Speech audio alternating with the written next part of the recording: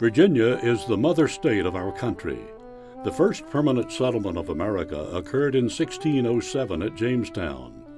In the years thereafter, immigrants moved westward, up such rivers as the James and the Rappahannock. Other settlers poured southward from Pennsylvania into the great Shenandoah Valley and the rolling hill country known as the Piedmont. The soil was plentiful and profitable. Log cabins, stately mansions, and growing villages soon dotted the land. Tobacco, grain, and livestock became basic crops. River towns such as Alexandria, Fredericksburg, Richmond, and Petersburg grew into major ports for shopping produce to the world. A century of progress passed, and Virginia again became a mother state, this time in the political formation of an American nation. Its sons were leading voices among the Founding Fathers. Patrick Henry issued the famous Call for Liberty. Thomas Jefferson wrote the Declaration of Independence. George Washington led the American armies to victory. James Madison was chief architect of the U.S. Constitution. John Marshall became the greatest of the chief justices of the Supreme Court. 6 of the first 10 presidents of the United States were Virginians.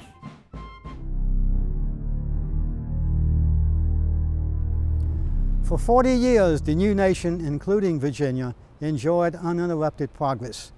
Agricultural productivity increased steadily. Canal building and the coming of the railroad shortened distance between 2 points, and those cities soon became commercial centers. And at the top of the list stood Richmond, Virginia, which could soon boast of the Tredegar Iron Works, the largest such foundry in the entire South. And yet, the dark cloud of slavery loomed above, growing heavier and darker with the years. It was like a storm waiting to explode.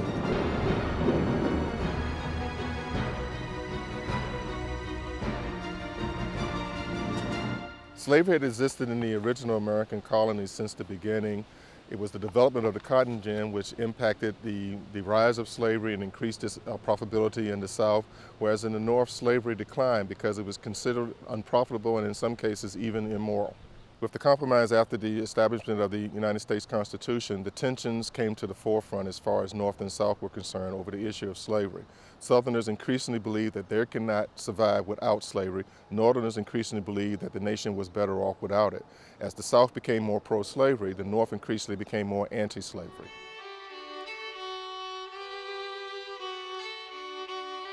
Slaveholders defended their society and culture with a variety of arguments. Slavery had existed in all the great civilizations of history.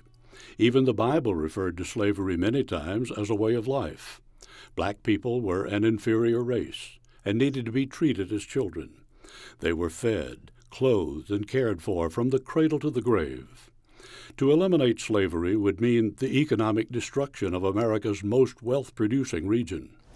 Abolitionists were persons opposed to slavery on moral and humane grounds. They also felt it was incompatible with American democracy. Slaves had no rights in the United States. They had no civil or human rights.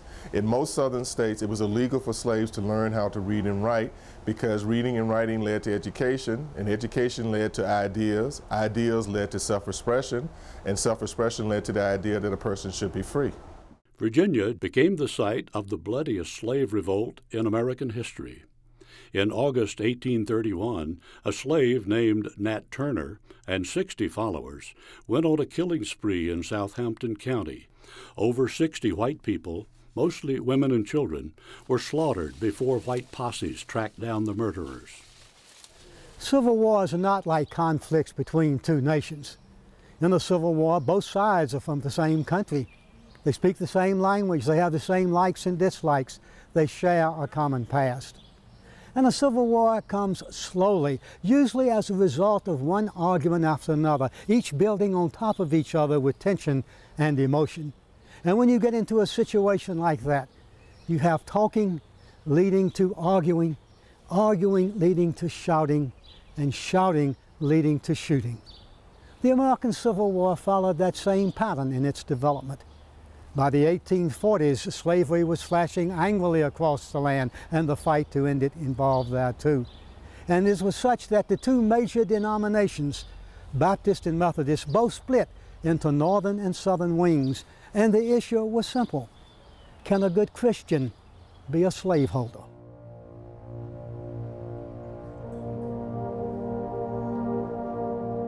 War with Mexico in 1846 to 1848 made the areas of Texas, California, and all the territory in between part of the United States. Southern fields were wearing out from the constant planting of cotton. The lands gained from Mexico seemed to offer a splendid opportunity for the expansion of cotton and slavery. Yet northern leaders who had opposed the Mexican War were just as determined to keep the newly acquired Southwestern Empire free from slavery. Virginia-born Henry Clay now stepped once again onto center stage. 30 years earlier, the persuasive Kentucky senator had fashioned the Missouri Compromise as a temporary peace. According to that bill, it would stretch a line across the United States, south of which slave states would be permitted, north of which they would not be allowed. Now, in 1850, bent by age, broken in health, Clay came forward with yet another set of proposals which he hoped would save the Union he loved. California would enter the Union as a free state, with the rest of the lands taken from Mexico to be settled on the basis of what was called popular sovereignty.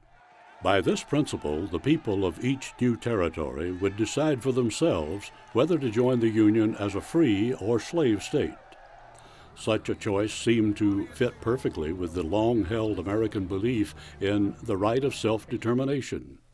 The Compromise of 1850 also included stiffer legislation to govern the capture and return of runaway slaves. As is usually the case with compromises, everybody got something and everybody was disappointed. The South got a new fugitive slave law, but the issue of popular sovereignty and just when and how territories could adopt or reject slavery was not completely settled. It would remain a bone of contention for the next 10 years, and chiefly as a result of that one issue. The next 10 years after the Compromise of 1850 would only lead to escalation. Arguably one of the most important events of the 19th century, certainly as it relates to the Civil War era, is the publication in 1852 of Uncle Tom's Cabin. Uncle Tom's Cabin was a novel written by Harriet Beecher Stowe.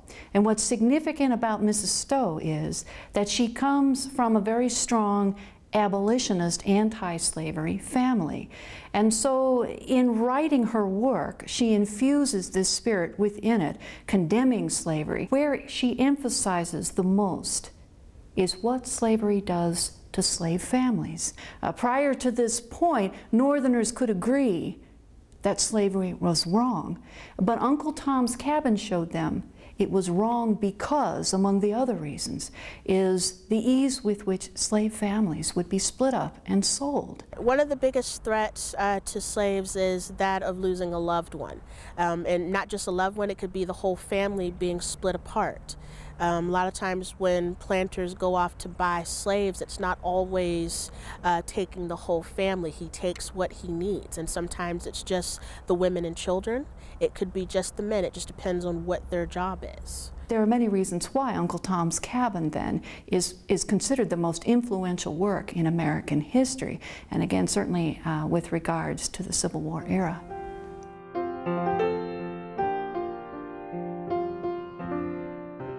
What to do with the vast unsettled lands of the Louisiana Purchase now became part of the controversy. In 1854, Northern congressmen who cared nothing about slavery joined with Southern colleagues to pass the Kansas-Nebraska Act. The act created two huge territories, Kansas and Nebraska. In each, popular sovereignty would determine whether the area would be a free or slave state. Northerners rushed to Kansas to make it a free state, while Southerners rushed to make it a slave state. Radical abolitionists such as John Brown were willing to use violence to secure their ends, and in fact, Brown and a group of his men murdered 5 pro-slavery settlers in Kansas. At the same time, pro-slavery activists destroyed the town of Lawrence to pursue their ends of making Kansas a slave state. By mid-1856, Kansas was earning the nickname Bleeding Kansas. By the early 1850s, there were only two political parties left in America, and then the Whigs disintegrated over slavery. That just left the Democrats, and soon slavery began to fragment the Democrats as well. Into that vacuum stepped a new political party, the Republicans, made up of several elements of former political parties who often didn't agree with each other on much, except one thing, and that was that they all opposed the extension of slavery. To Southern leaders, a threat to the extension of slavery meant ultimately a threat to slavery itself. Then the Supreme Court entered the controversy. In March 1857, it rendered a decision regarding a slave named Dred Scott. The High Court ruled that a slave was not a citizen, but private property, whose owner could take it anywhere in the United States without threat. This decision essentially rendered the Missouri Compromise, the Compromise of 1850, and the Kansas-Nebraska Act unconstitutional. Uneasy months followed. Clouds of sectionalism seemed to block out the sunshine of national unity.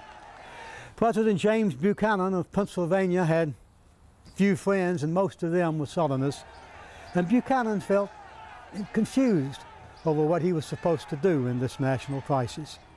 Meanwhile, the Congress talked much, said little, and did nothing. In such an atmosphere, a small spark was going to produce a great flame. It came in mid-October 1859 in the person of John Brown. A lifelong failure in every business venture he ever undertook, John Brown became a fiery apostle for the abolitionist cause. He convinced himself that the elimination of slavery could only come through the shedding of blood. On a rainy night in October 1859, John Brown came here to Harper's Ferry and seized the federal arsenal. This was the first step in his plan to call upon all the slaves in the region to join him, Brown, who, like some modern-day Moses, would lead the black men to freedom. Unfortunately, the plan was ill-conceived and carried out in chaos. Brown forgot to issue his call. He brought no supplies with him. He had no escape route plan. Moreover, his men shot and killed 4 innocent townspeople, including a black man. Soon, some 90 Marines under the command of Army Colonel Robert E. Lee arrived on the scene. Brown and his band took refuge in the small fire engine house here at Harper's Ferry. The detachment of Marines sent up from Washington stormed the building and with clubbed muskets and bayonets easily put down the insurrectionists.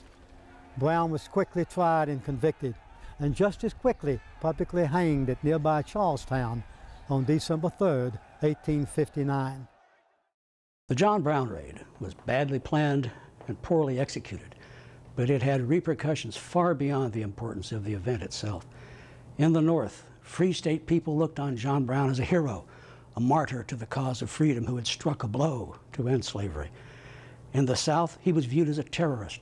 They all remember the Nat Turner Rebellion and people being murdered in the night with axes and pitchforks. Militia groups began to form all over the South and here in Virginia as they feared a new slave rebellion.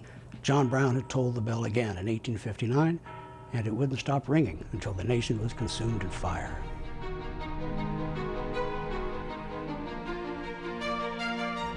The national mood worsened with the presidential election of 1860. Democrats could not agree on a platform, much less on a candidate. The party collapsed into 3 factions, each with its own presidential nominee. Republicans advocated economic and political programs that would help growth in the northern states. They bypassed their outspoken leaders and nominated the less controversial Abraham Lincoln. The plain and lanky Midwesterner won the presidency with but 40% of the popular vote. In most southern states, Lincoln's name was not even on the ballot. The election of a president from a political party pledged to block the extension of slavery was a development the South could not accept. On December 18, 1860, South Carolina seceded from the Union. 6 other states followed suit, and in Montgomery, Alabama, they established the Confederate States of America.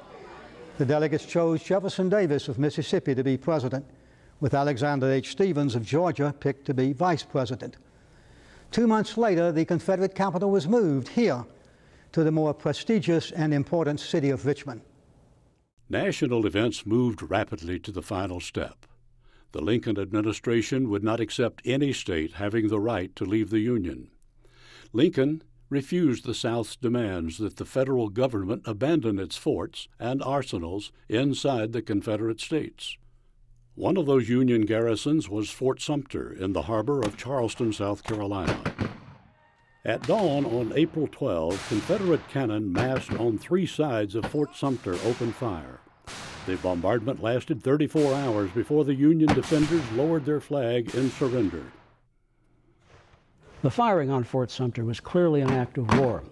Lincoln had taken a constitutional oath to preserve, protect, and defend the Union.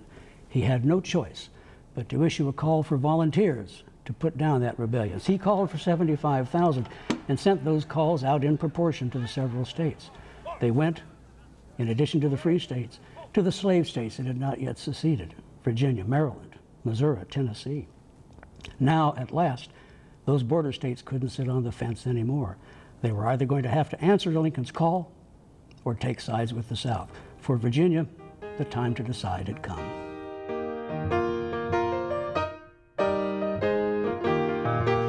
Virginians felt that the federal government did not have the right to send soldiers marching across its land without Virginia's permission. On April 17, the Old Dominion cut its ties with the nation that it had done so much to create.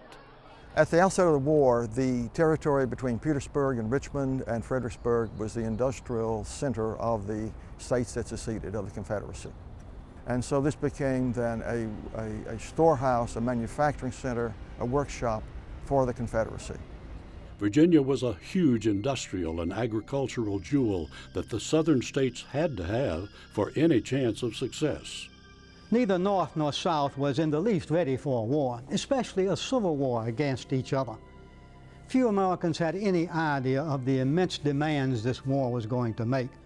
After all, emotion had replaced reason, and heated feelings existed where cool logic should have been. The war aims of the two sides were simple. The Confederacy was fighting for independence. The North was fighting to preserve the Union. Compromise? No compromise is possible. One side must conquer, and the other side must be conquered.